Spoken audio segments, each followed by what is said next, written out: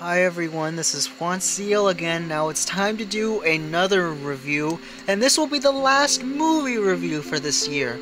So as I said on my previous review, which is Sonic Gems Collection, that was the last game review of the year, and now it's time for the last movie review of the year.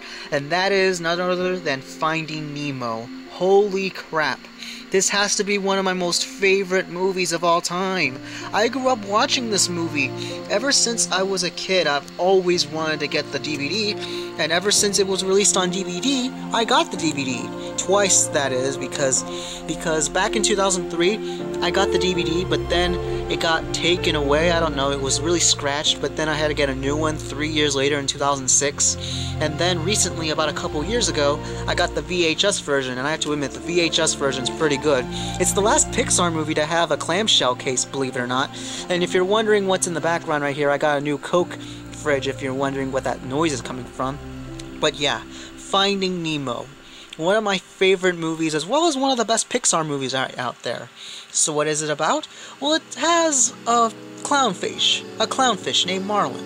And he has a wife, and next thing you know, some giant eel shark thing starts killing his wife off screen along with all their eggs, so they have eggs. One of them happens to be still there, and that one is Nemo. So, I guess after his wife's death, Marlin decided to take care of his one and only child, because he lost 399 of them, because there are well over 400 of them. That's a lot of kids. Well, I guess it's because Nemo is just so curious on going to see the ocean, and Marlin's so worried about him, he just doesn't want to lose him. And guess what? He does lose him eventually during his field trip at the drop-off, and next thing you know, Nemo gets kidnapped by a bunch of divers, and it's up to Marlin to save Nemo. So he runs into this one character, this blue fish named Dory, voiced by the talk show host Ellen DeGeneres, and I have to admit, Dory is also a great highlight in this movie. It's so amazing that Dory got her own movie earlier this year. So Dory is really funny. She's known for having a short-term memory loss, so she forgets things so easily.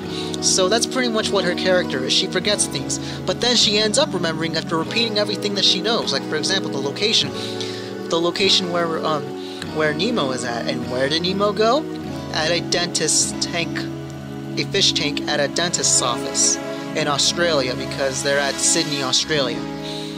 I have to admit, it was pretty interesting seeing Marlin and Dory meeting so many colorful characters. There was the shark named Bruce, there was the sea turtles named Crush, and that's the sea turtle right there, that's Crush, along with a bunch of other sea turtles. They ran into jellyfish, they were trapped in a whale, they were going through a lot of crazy fish and other sea animals. And then finally, when they got out of the whale, they were finally out to Sydney, Australia, and they just had to find a boat where they could find Nemo. And it wasn't until they ran into a stork named Nigel. Or a pelican, my bad. It's not a stork, it's a pelican. So they had to go up there, but then it turns out that they failed because I guess there was so much ruckus going on when Nemo was trying to get taken away by this one crazy Australian girl named Darla. And yeah, she seems very vicious. She just keeps on shaking them back to kill fish. That happened in a bunch of other fish that the fish tank gang ends up mentioning. So there are so many characters in this movie that are so memorable. The tank gang is pretty good. They were only briefly seen in the sequel and the post-credits scene, but it would have been cool if they made a larger role in Finding Dory. So yeah, as soon as Nemo escapes, he was in a sewer, and then it's up to him to find his dad. And then next thing you know, Dory ends up running into Nemo because Marlin gave up because he didn't get to see his son again. He thought he died, but in reality, he was still there.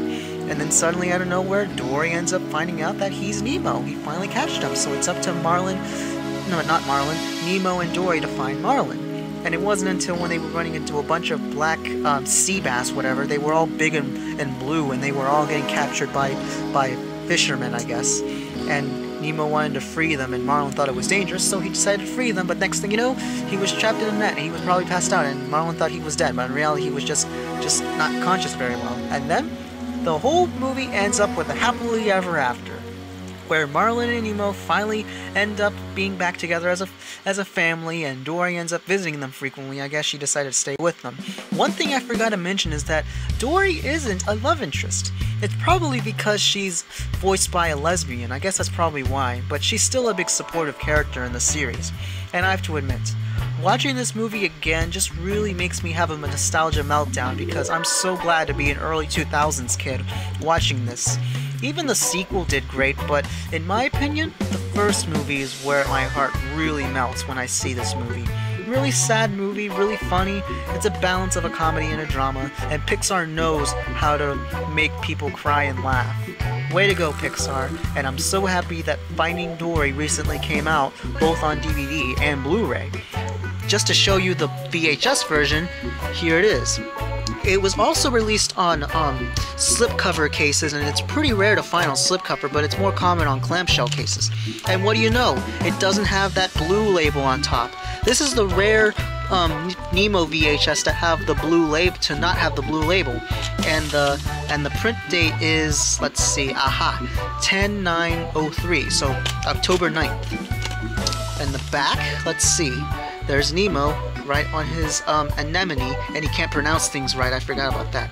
And he has a little fin, his lucky fin. And the animated short film that starts before the movie is the Knick-Knack. And there's Nigel, and there's all the little sea turtles, and then there's Dory. I guess it's because Marlin wanted to tell the story of how he lost Nemo. And then here's the DVD. This is the original DVD from 2003. Believe it or not, there's a re-release of this along with the Blu-ray version, but I'm not gonna get the re-release because I'd much rather have the 2-disc collector's edition, also known as the original. The back here is a little different. Here we also have Marlin and that one picture again, and here we have one of the fish tank gang members, and then there's Nemo all the way on the bottom. The special features are pretty much more bizarre here. There's a lot more behind the scenes, deleted scenes and storyboards, some games. They even have another, let's see, oh, Exploring the Reef with Jean-Michel Cousteau. Now that is my favorite part about the DVD. The Jean-Michel Cousteau short film is my favorite one, and I should really recommend you to check it out if you own the original version of this. And if you own the newer version, I hope they have that there too. So I really hope you have all enjoyed this video. Make sure to peace out, and make sure you all comment and subscribe, and stay tuned for more new videos for this coming year. This is the last movie review of the year.